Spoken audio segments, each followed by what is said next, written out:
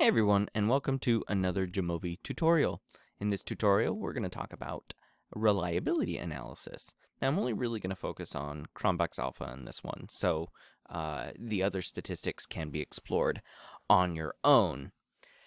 As always, I'm using the latest build as I'm recording this, so macOS has a new version with just general bug fixes and improvements of 1.6.7.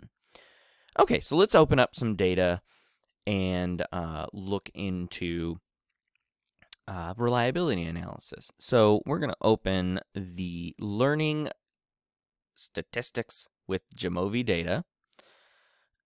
They go hand in hand, and down here at the bottom is this personality questionnaire. So we are going to open that up, and here you can see we have some IDs, and we have the ocean set. So we have a big 5. We have A, agreeableness, C, conscientiousness, E, extroversion, N, neuroticism, and O, openness. And then we have gender and age as part of our variables. So what we're going to do is we are going to look at the reliability of the responses on this scale by these, 250 people, okay? And that is, generally speaking, what reliability is for.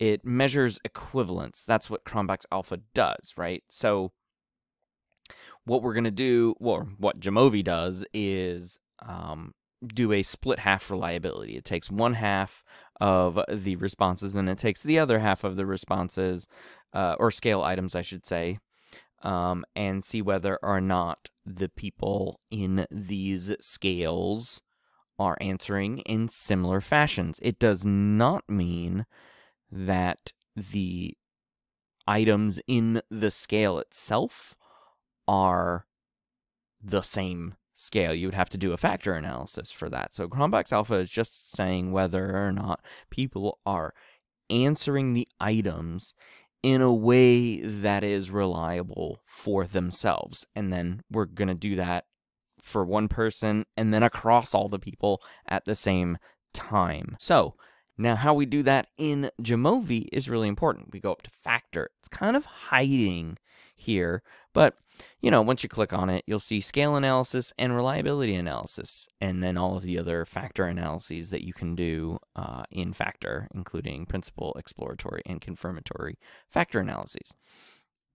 So what we're going to do in this tutorial is we're going to use the agreeableness scale. So I'm going to choose, I selected A1 and I then held shift and selected A5, and we're going to bring them over to the items.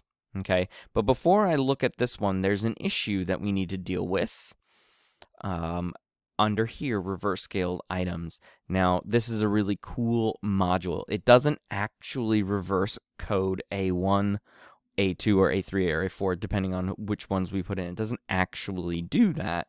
So you'd have to reverse scale it on your own to do sums or averages or things like that within your data set. But at least you don't have to do that right away in case there's a problem, and that's what we're going to do with trying to figure out if we have good scale reliability with Cronbach's alpha. And so in this particular scale, item 1 on the agreeableness scale is actually reverse coded. Now, you can see that when I have my items in here and Cronbach's alpha checked here, we get an actual Cronbach's alpha that makes sense for, the big 5 inventory, right, which is something around 0.7 or higher. And this is a decent reliability statistic. I mean, it could be better, but it's acceptable. Anything lower is not good, and so that's why when you see A1 over here, when we put A1 back, you can see that this is 0.46, and it's telling you that this is really important, that A1 correlates negatively with the rest of the scale. So that's telling you, oh, I need to make it a reverse scaled item here. We can get additional statistics. We can get the mean and the standard deviation for this statistic. These 5 items, the average is 4.65, and among the 250 people, we have a standard deviation of about 0.90. We can get a correlation heat map. This shows how correlated each of these items are with each of the other ones on the bottom half of the negative diagonal here. So you can see that how much they are, and red represents negative correlations and green represents positive correlations. Now look what happens when I put A1 back. A1 is correlated poorly or negatively with the rest of them, and so that's how you know you need to put it back in there. And so when it reverse scales the items behind the scenes, which I think is amazing, you don't really have to deal with it if you don't want to. And of course, in Jamovi, you can get the R code underneath if you really want to see exactly what this part of the module is doing. But once we reverse scale it, you can see that it is now green. Green means go in most cases. You can get item statistics. If you drop an item, you can get what happens to Cronbach's alpha if you drop an item. And you can do that the same with McDonald's Omega over here. And then you can get means for each of the items. And if it's reverse scaled, it will put it in the same scale as the other 5, which I think is awesome. You can also get item standard deviations and then the item rest correlation. And that is how you do a simple reliability analysis in Jamovi.